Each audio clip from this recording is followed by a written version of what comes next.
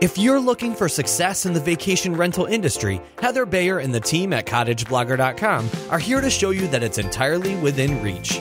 Welcome to Vacation Rental Success, the show that features interviews with industry experts, successful vacation rental owners, and more, all geared toward helping you make it happen. Here's your host, Heather Bayer.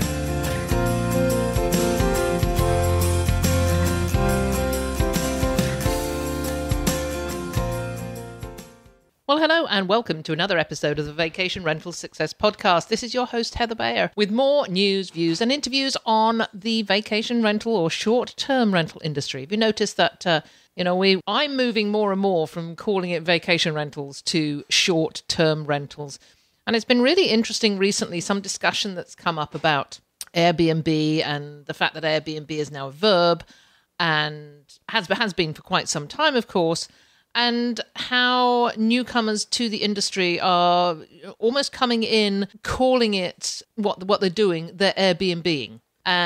We were at a show in Toronto back in October. And at those shows, we're there as a property management company. It's a cottage show. Most of the attendees are property owners or potential property owners.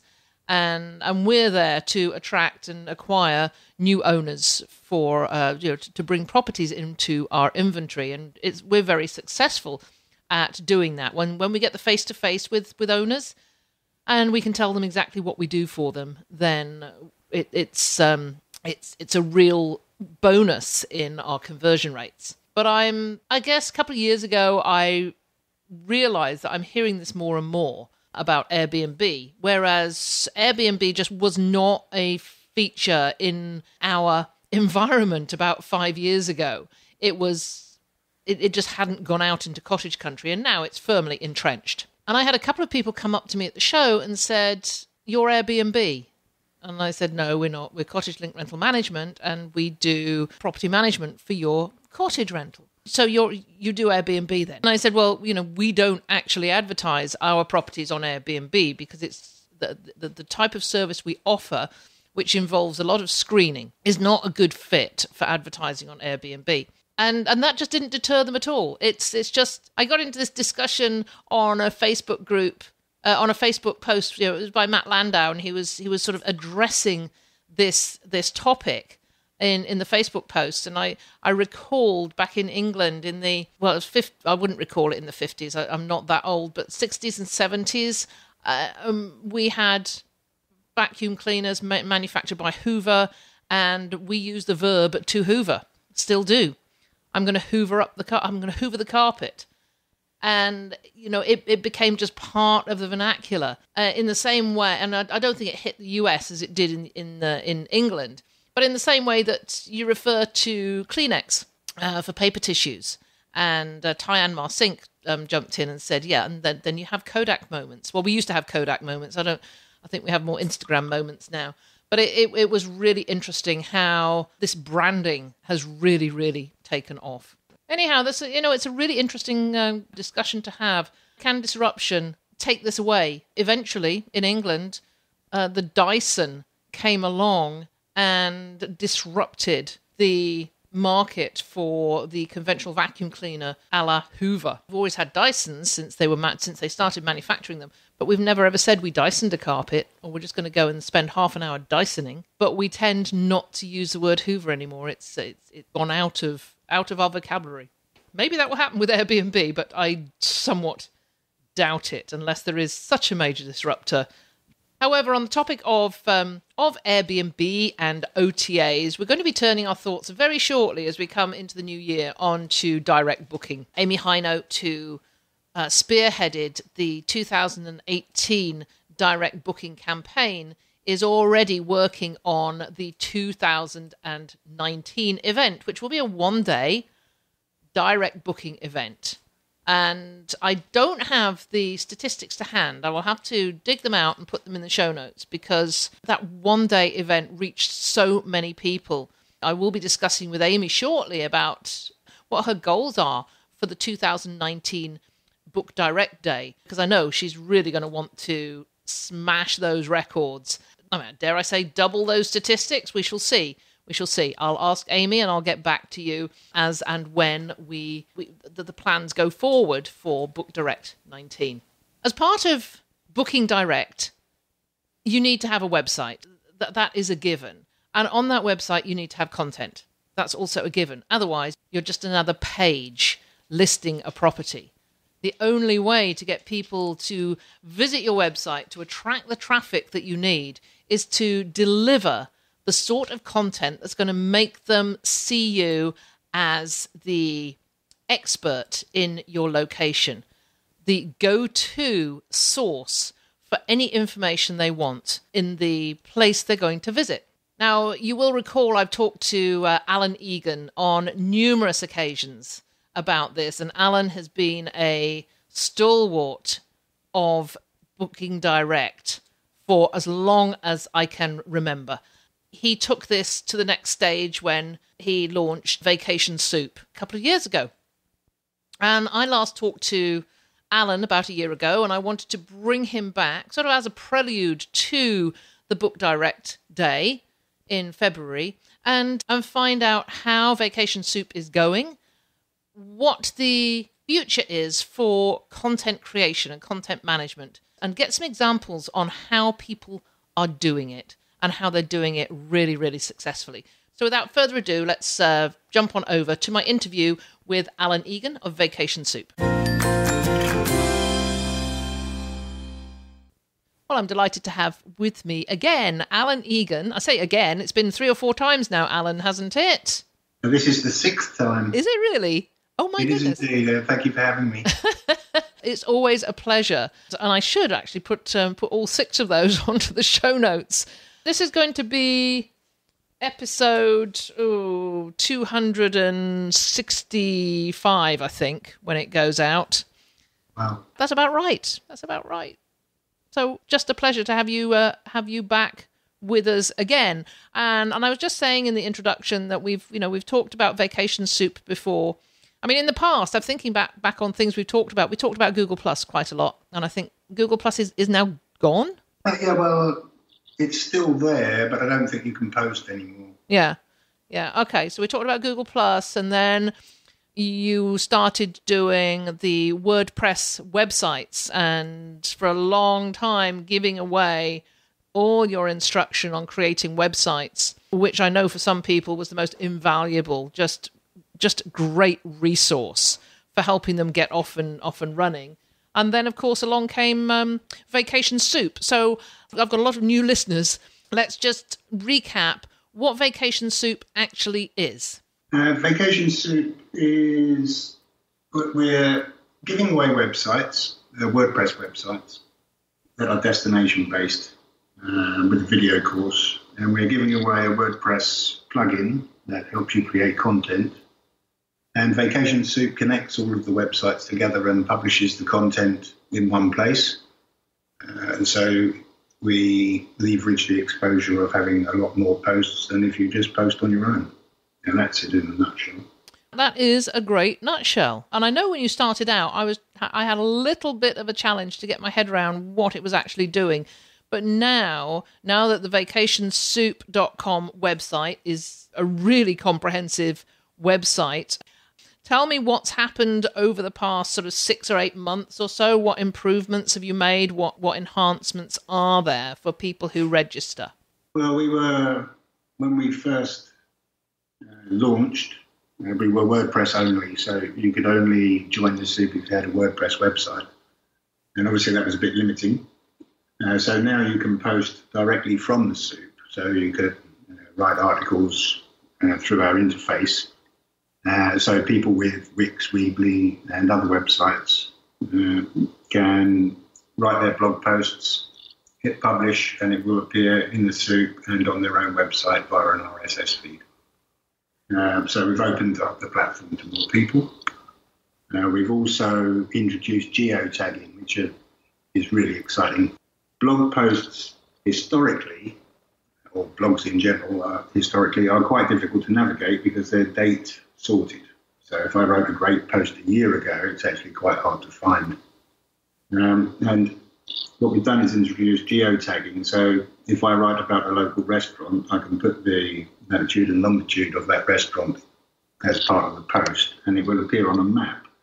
So all my recommendations now are map-based. So I live on a relatively small island, but this works for everywhere.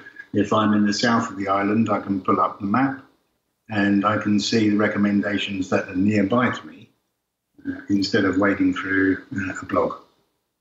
I think we're the only company doing that anywhere in any market, actually. I'm surprised it hasn't been done before. But that's really huge because up until now, the content marketing aspect has really been to drive traffic into the website. And once we've got fee-paying guests, we don't really have much to do with them. Whereas now, we're actually acting as an online concierge where our fee-paying guests can actually plan their day around where they are. So that's really exciting. I expect more companies will copy that, but we are the first to do that. Yeah, I love it because when I was doing my sort of research before I spoke to you, I picked out a couple of places that I know quite well, places that I've been to on numerous occasions. So I picked and I thought, well, I'll go in and have a look and see what's there. If I was actually, let's say, I was looking for Exuma in the Bahamas, which is a favourite place of mine, and I've put in Exuma in your in the search box, the destination search box, and it was great. And it came up with just under a dozen articles, mostly written by Don and Gail from Harbourview in Exuma. Now I've actually stayed at their place twice. Oh wow, small world. Yeah. Well, the property that the land that we bought, which we just actually sold, but the land that we bought was right in front of their house. So when we went out there and did our purchasing, we stayed at their place. So I was so delighted to see that Don has this place now to put all his wonderful knowledge on Exuma. So if I was planning an Exuma trip, this would be a great spot to go and actually find this information. And then I can see on the right-hand side is the listing of their property in Exuma. And then there's other properties there as well. So just describe to me how this is actually working. What are you hearing from owners who are developing this content? How is it working for them? Well, it's for those that have embraced it the most, it's working far beyond their expectation. I think Terry and Sandy from Anna Maria Island, that they write very regularly and they produce great content. They're fully booked. I think they're called Anna Maria Island condorentals.com. And Laurie in Maui, she's writing a lot. She's fully booked as far as I know. And she doesn't list on any listing sites whatsoever. She came across the free website giveaway in its early days and took to blogging like horse to water, if that's the right term.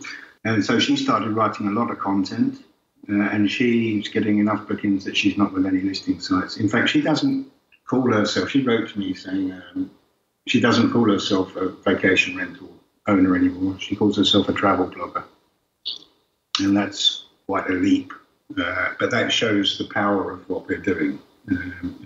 Nobody, as I said to you probably in the very first podcast that we had, nobody goes on vacation rental. No one. No one has ever gone on vacation rental. People go on vacation. And if you only market the rental, you're actually taking a very small subset of people's vacations. So if you open up your thinking to talking about vacations, you can talk about so much more and not be a property bore. There are a lot of property bores out there. It's not like there's a shortage of those. It's impossible to stand out if you only talk about your property. It's an interesting thing because this message, I'm sure it is getting across, but there's so many times I'll go onto Twitter and I've been talking about Twitter to a lot of people and saying, stop talking about your property. Nobody wants to hear about your property. They want to hear about the whale watching. They want to hear about the best breakfast on the planet in the local restaurant. But that message is still, it's still tough to get that one out because people are so focused on getting traffic to their listing or to their website that they forget or that they just don't want to go there and think that they can do that by any other means than talking about their place. It's almost impossible to get traffic to your website if you only talk about your property. There are 12 million listings on tripping.com alone, and they don't even list Airbnb properties. So you can probably take a bit of a stab at somewhere between 17 and 20 million competing properties. So if you only talk about your property, you can't possibly hope to get any traffic to your website. It's never going to happen. Google's a bit like a librarian, and websites are a bit like books. And when a new book comes into the library, Google reads it. But it's quite busy reading all these books. And if you don't add to your book, it won't ever read it again. But when you publish a blog post of any size, it pings Google, and Google comes back to your website and reads it. And the more often that you publish, the more often Google comes and reads your website. And just by doing that alone, you start to gain authority, because if you and I have the identical properties next to each other, and I'm adding content to my website and you're not, I will get more traffic than you. You won't get any traffic, really, unless you have some bizarre luck, or you might get some if you call your property something really different and that word gets out about the name of the property. If you're just hoping to get traffic because you built a property website, it's never going to happen. That's well said, and it would be just so lovely to get this message across to many, many more people, particularly those that are focused on booking direct. So let's move on and talk about. I mean, we've talked about Don and Gail Amesbury. We've talked about Terry White and Sandy in Anna Maria Island. They're doing a fabulous job on creating these articles. And then there's Laurie in Maui doing the same thing. But if somebody's listening, that they're probably thinking, well, I don't write. It's a real struggle. It's a challenge. What sort of content should I be producing? Do you have any tips on how they go about starting off this bucket of content? Well, first of all, we have 2 or 3 clients to think about when it comes to writing content. So. And the main 2 really are potential guests and Google, or the search bots. And they have different needs. So we'll talk about the potential guests first of all. And you can write fairly short recommendations about, if I'm recommending a restaurant down the road, it's going to be a fairly short post.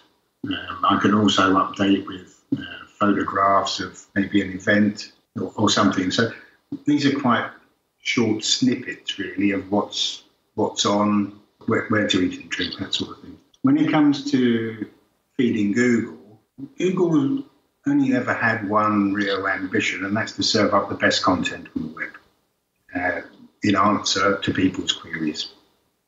And that's obviously getting harder as there's more content coming into the web. So if you want to rank for really good, strong terms that drive a lot of traffic, then the upshot is that you need to write bigger and better articles than anyone else. And that is quite intimidating until you break that down into what I call listicles. So if I ask you to write a 2,500 word article, your eyes will glaze over and say, well, there's no way I've got time for that. But if I ask you to list the 25 best things to do in any location, your location where your rental property is, that's quite easy to do. It's only going to take 20 minutes, half an hour over a glass of wine or something. And then if I ask you to write 100 words about each of those things, then we've broken down the writing process into little bite-sized pieces. And what I suggest people do is, first of all, it's habit. Successful content marketing needs to be habitual.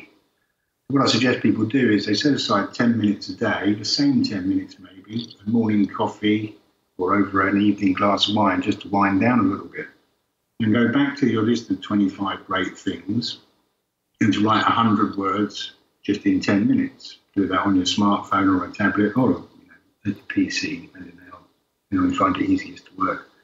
And by the end of the month, got a huge article. And it's these huge articles that will rank. Now, I'm talking about going after major terms that have a lot of traffic. There's a middle ground.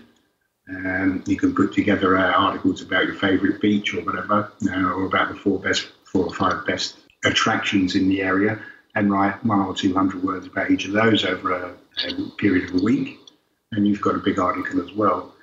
If you dress those articles up with images and in particular video, then you can end up with very sticky content.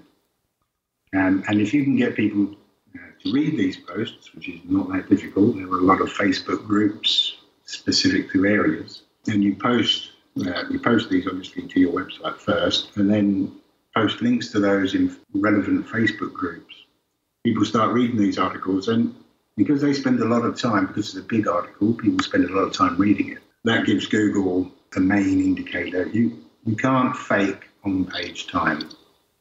You used to be able to fake all sorts of things with Google, but it's grown up now. And one of course, the key indicator is if somebody spends 10 minutes reading an article, that's way better than an article that only gets read on average 2 minutes. Then it will rank higher. So you need to feed a potential guest with short snippets because people don't have that much time, especially if they're checking their phone on a lunch break or whatever. They're not going to read a big article, but big articles are particularly for Google.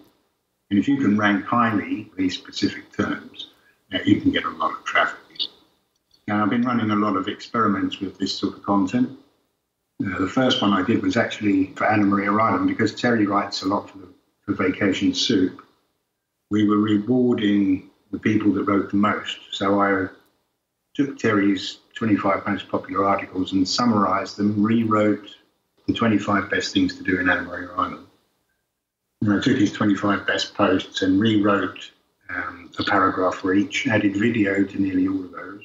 And I think that's ranking third or fourth in Google now for things to do in Anna Maria Island. That term gets around 4,000 searches a month. That's still going up in the ranking. The top two positions are held by TripAdvisor, so I'm quite interested to see whether we can overtake TripAdvisor, which will really be something. This type of article is called a skyscraper article. The term was coined by Brian Dean of Backlinko. He's very big in the SEO and link building sector, which is fiercely competitive. And basically, you've probably heard the term content is king. So I started thinking about, well, what's the king of content? And you can do this for any subject if you search the subject itself. So, for example, if you want to write an article, supposing you've got a place in Florida Keys and you search in Google things to do in the Florida Keys, Google already serves up the top 10 posts that it thinks are the best answer to that question. And if you look at those 10 posts and then make something better, the chances are you will rank higher than those posts. It's that simple, although of course it is work. But anything in this industry is work. But that's the general idea, is just create better content than anyone else. That's on the Google side, and that will bring you traffic. And there's a simple equation: the more traffic you get to your website, the more bookings you'll get. The conversion rate will in fact go up the more content that you add to your website. You mentioned a couple of things I just want to come back on. Just first of all, just tell us what you mean by sticky content. Sticky is where someone comes to a page on the web and they stay on that page. If everything comes down to timings, really, in its most basic sense, if the average time on a page is 30 seconds, that's not a very sticky page. I've got some pages that I've built specifically for the soup where the average time on site is 15 minutes. And obviously, that's an age in internet terms.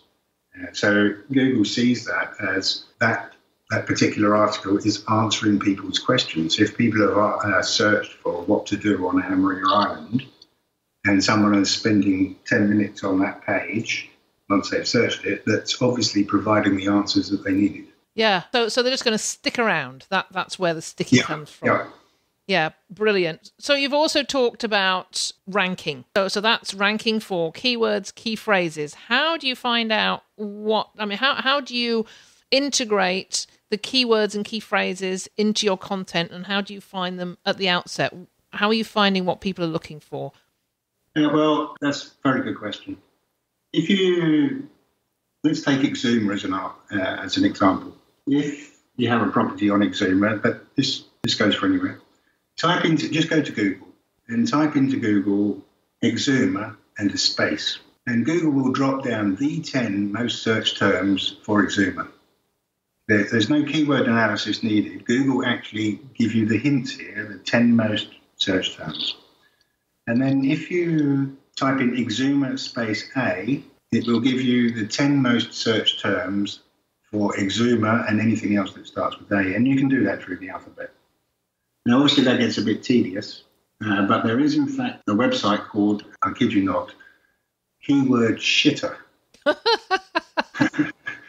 And all you do is go on, it's a very basic website. You just go on there, and in this case, you would type in Exuma, and it does that process for you through A to Z. So it gives you, within no time, hundreds of keywords for any particular place. And you can save that to a text document, and then you can go through the list, because some things won't be applicable to write about. But the list that kicks out will be the most searched terms. But some of them, if you search some places, where was I looking at the other day? I might have been looking up, I can't remember, but there were different locations with the same name. So some of those places were in Florida, but I wasn't actually looking for Florida. So not all of the search terms in the list will be relevant. Oh, in fact, I was looking at Antigua as well. And there were things like Antigua cigars and so on. Well, I'm not even sure if they're made in Antigua, and wouldn't necessarily be writing about those. Well, there are plenty of keyword tools, most of which are paid for. I think one's called Word Checker or Word Tracker, and there's a free 14-day trial, I think, and they have the search volume and the keyword difficulty, which are also two things to bear in mind. Could you elaborate on that, on those two terms? The first is how many times the term is searched for a month. And obviously, the higher that is, the better. But the higher it is, the more competition there is. So some keywords, if you look, I use SEMrush, but that's quite expensive. But most of these keyword analysis tools will give you a list of keywords, the monthly search data, and the keyword competitiveness. And it's quite often possible to find terms that are searched for quite often that aren't very competitive. So we were doing some stuff with a client who's got places in Phuket in Thailand, and I did some keyword research, and I found that Phuket pronunciation and how to pronounce Phuket was searched for about 1,700 times a month. That only had a handful of competitive pages, like in the tens of thousands as opposed to millions. So I wrote a really quick article of about 500 words of how to pronounce Phuket, and included a video. Now, obviously, I included some other Thai pronunciations and so on in order to get up to about 500 words. 2 days later, I was on page 1 for that term, and that term gets 1,700 searches a month. So you can drive a lot of traffic through quite a little bit of work. Mm-hmm. Now, when when I was doing stuff with Terry for Anna Maria Island, things to do on Anna Maria Island is one of the heavily searched terms. In fact, things to do anywhere is quite a heavily searched term. And that had 35 million pages. But as I say, I think I'm ranking third or fourth at the moment for that term. So you need to weigh up. It takes a little bit of getting used to, looking through the list. Also, it's quite handy to write about things that you know about or things that interest you. It's easier to write about that than things that don't interest you. But have a look through the lists, identify things that you think you'd like to write about, then dive into something like Word Tracker or any of the others. Sign up for a 14-day trial and just print off, put in Exuma in this case, and it will give you a list. You can print that out, and then you can cancel the trial, and you've got enough data to write for probably a year. Oh, that's excellent. Those are excellent tips. I use keywords everywhere. Oh, yeah. It's a Chrome extension. I just like that because if I've just put in Muskoka, which is where I live, Muskoka attractions. It's come up on the right-hand side with related keywords, and one of them is things to do in Muskoka this weekend. Right, yeah. Well, we're quite interested in bringing people up to Muskoka for weekends, particularly in the low season in the winter, and we know it's a last-minute market. So if we do an article that says things to do in Muskoka this weekend, then maybe that is going to rank, and we'll pull in some traffic on that one. The other suggestions were things to do in Muskoka in winter, and as I'm sitting here looking out at a complete winter wonderland, it's on my mind. If I was staying here, of course, what would I be doing in winter? It just delivers all those ideas. Then I put in things to do in Muskoka in winter, and it comes up with a lot of other suggestions as well. So, in fact, interesting, very, very interesting. I've just seen things to do in Muskoka in winter, and the right up at the top, in the little box. I don't know what you call that when it obviously it comes before everything else. Top 10 winter activities in Muskoka, and it's written by Jane at Jane's Cottages. Jane's pretty good, huh? And she's pretty sharp. Yes. Yeah, she's very sharp. Yeah, that was very interesting to actually see that the top 10 winter activities in Muskoka is written by the owner of a relatively, small to moderately sized property management company in this area. And the next one down is Discover Muskoka, which is our big tourism agency. And they're not hitting the top, Jane is. Yeah. Yeah, and the reason for that is because obviously the tourist authority have authority. They've no doubt been around a long time and no doubt have put out a lot of content. But on a post-to-post basis, you can overtake them by looking at what they've done for that particular article, and in your case, looking at what Jane's put together and build something better. Now, these articles, when they're big like this and answering major queries, they don't rank overnight like long-tail keywords. They can take 3 months or more to surface. Google is looking at the on-page time and other factors. It's not just going to overnight go, this is a great article and slap it number one. But of course, it's not high season for most people now. They can write articles through low season and build a bed of content that will bring them traffic when the high season comes around or when booking season comes around. It's more of a long game with these types of posts, but it does show you there that Jane knows what she's doing, and she's outranking the local tourist authority. Yeah. And as I say, if you were to spend some time looking at her articles and anything else on page one, and working out or having a look at how they've structured the posts, what they've written, and set out to write something better, or to outline a post and get it outsourced. There are a ton of outsourcing options out there for writers, some of which are really very reasonable. You can start to really get a lot of traffic to your website. And if somebody is searching what to do in Muskoka in the winter, they're showing intent in visiting the area. That not everybody will stay with you, but that's the nature of the beast. Mm-hmm. If you can get traffic, the more traffic you get, the more bookings you'll get. There's a direct correlation there. Yeah, so, traffic is the key. And you said something very interesting there. You said, people might not book. They might not book with you, but they are on your site and they're going to, if they love the content, they're then going to start sharing it with other people. Yes, and that improves your ranking as well. Yeah.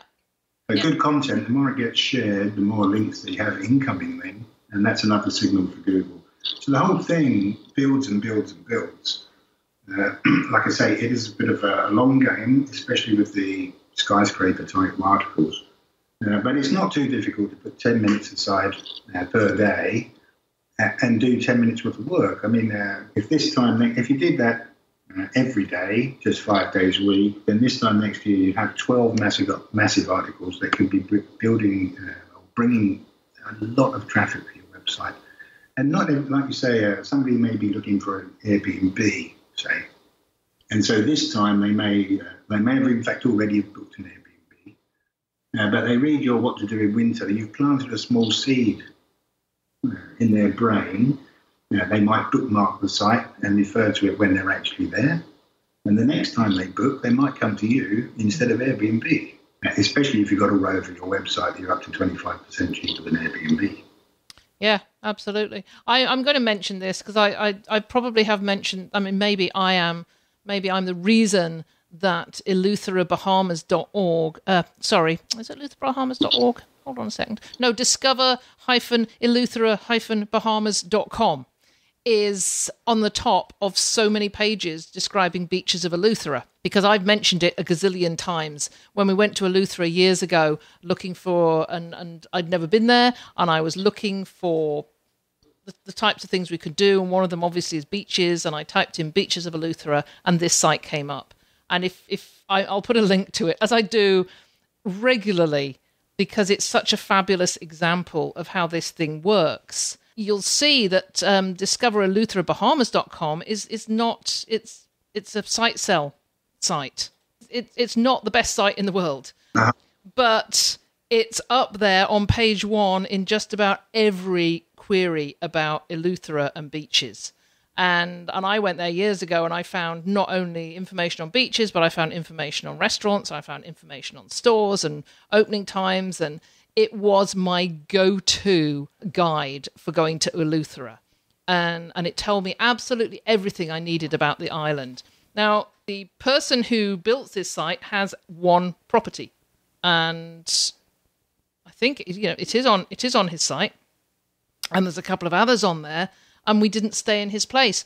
But as I say, I have mentioned it so many times to people. I have shared the site and just said, if you're going to Eleuthera, this is the guide. There is no other guide. And that's how it works, isn't it?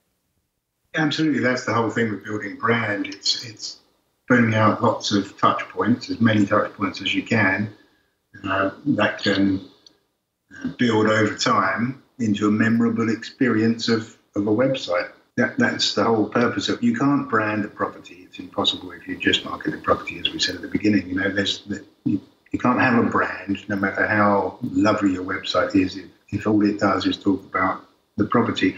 You can look at the biggest brands in the world, like Coca-Cola and so on. Disney, for example, they're posting every day. Even though they're huge brands, they're still pumping out information, posts, photographs, deals, all sorts of stuff, because the building a brand never stops. It certainly needs to start in our industry. Most people, they have no brand, period. Yeah. They may have a website, but it's little more than a business card. It shows a few photographs and a description and has a list of rates. The web's moved on. Back in the day, that's pretty much all we could do. Websites loaded slowly. Images were horrendous if you tried to add too many. I'm sure you remember what that was like.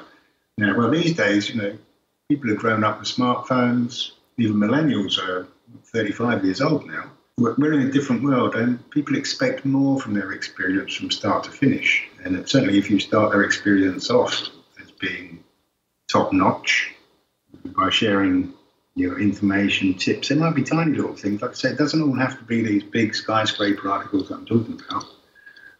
Short review of a restaurant that you visited, your favourite baker, this sort of thing is still immensely useful to a visitor. Mm-hmm. In Barcelona a couple of years ago at an event, I'm not sure if you were there, and Paola recommended a restaurant. Well, I would have got in a cab and driven to that restaurant because she recommended it. But I could have walked to 50 restaurants within 500 meters. Mm-hmm. The personal recommendations are gold. That's really, the industry.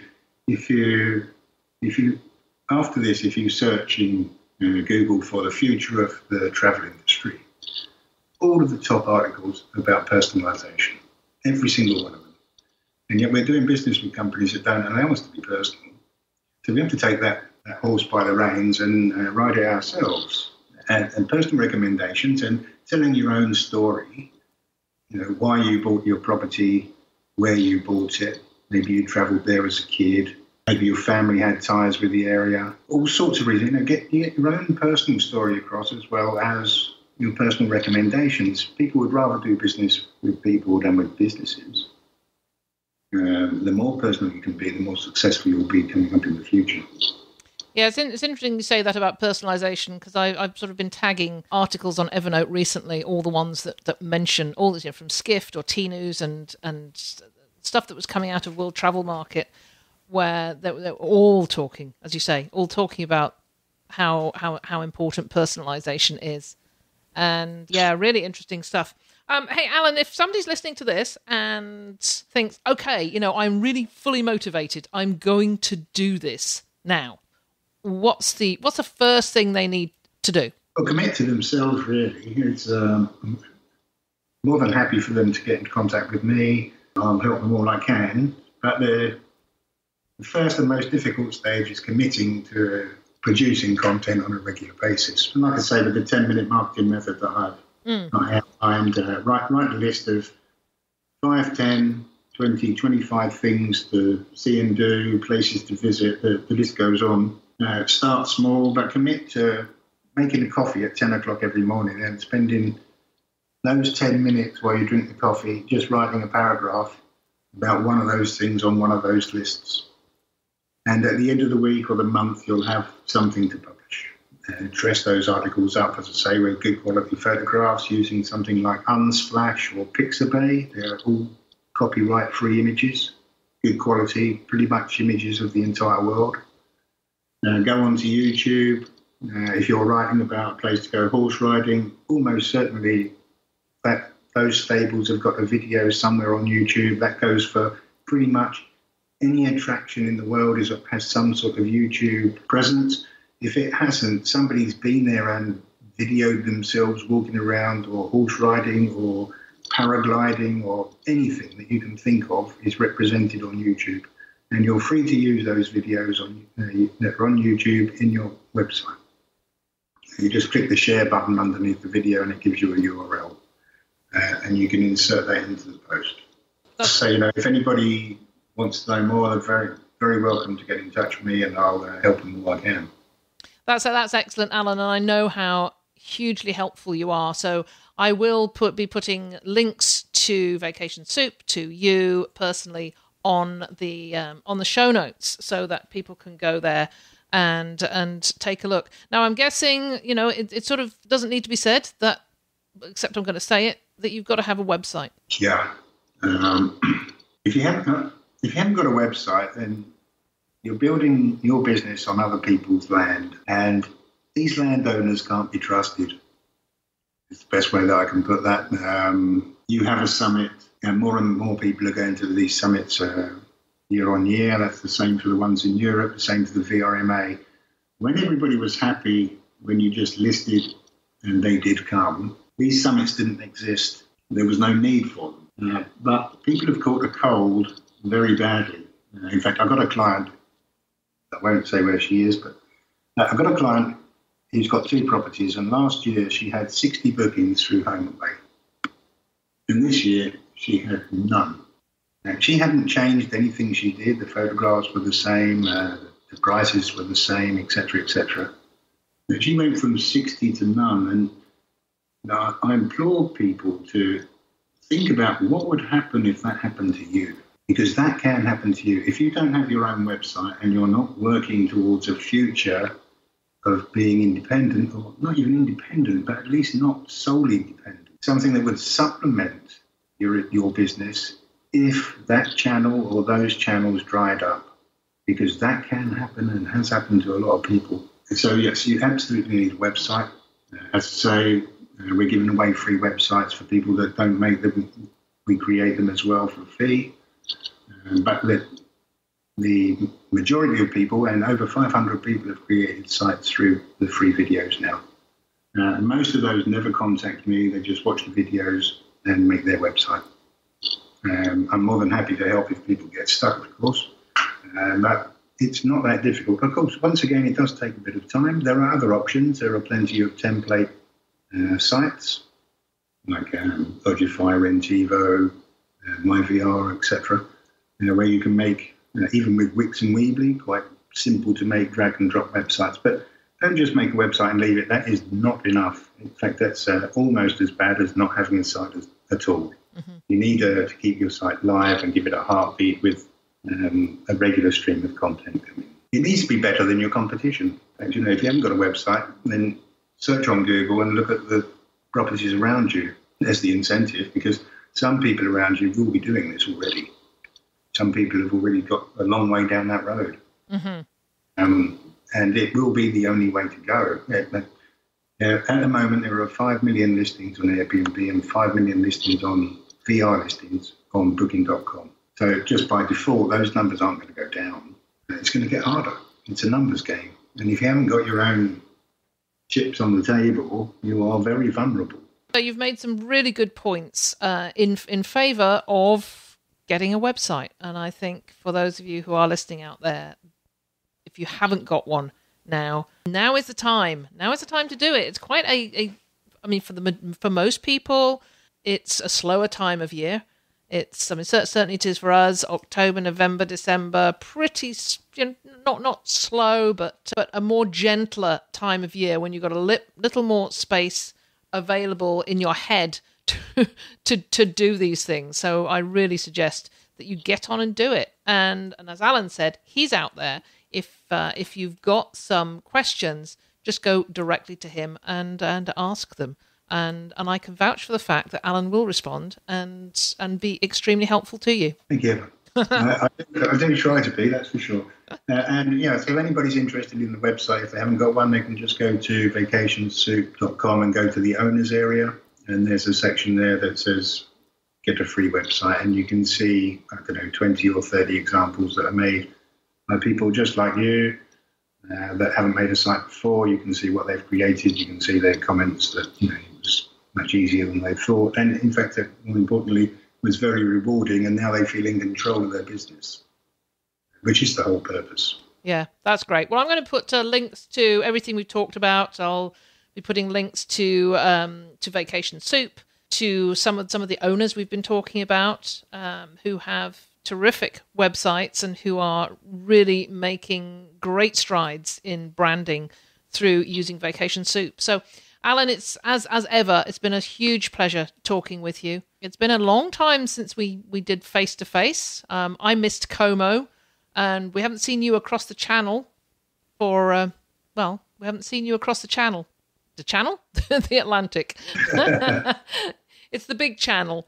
We haven't seen you across the pond, so maybe next year. Yes, you never know. Never say never. Never say never. Alan, thank you so much for joining me again. Oh, thank you, Heather. It's always a pleasure.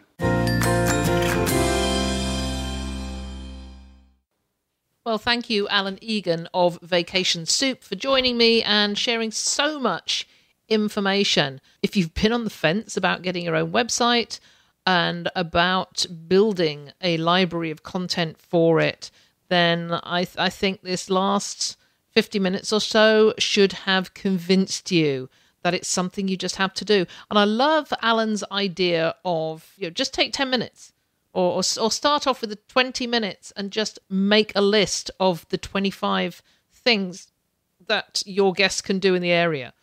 That's all. Just do that. And then over a course of a couple of weeks, take each one and begin to expand on it. And they don't have to be long. And of course, the information on keywords and keyword phrases, really, really useful. So make sure you head on over to the show notes and have a look. And I make sure I get the link to Keyword Shitter because that intrigued me. Okay, that's about it for this week. I'm actually working on my own website over the weekend. And once I have that up and running, I am going to be registering with Vacation Soup and writing all my articles because I've noticed there's nothing in the soup in my area, in Muskoka. So I want to be the front and center of that destination with information on my rental property. So watch this space. Just want to thank you once again for joining me. It's always a great pleasure to know that I have such a loyal following. People are out there listening to what we're talking about. as ever, if you've got any comments, please, you can email me directly at heather@cottageblogger.com. You can write your comments at the end of the show notes. Always love to see that. And of course, from this particular episode, if you've got any questions for Alan, you can address him directly on the email that's on the show notes. So for now, thanks once again for listening. Always a pleasure to be with you, and I'll be talking with you again next week. This episode of Vacation Rental Success is over, but don't worry, Heather will be back soon. Want more great resources? Visit cottageblogger.com for tips, tricks, downloads, and strategies to help you achieve profit from your vacation rental business.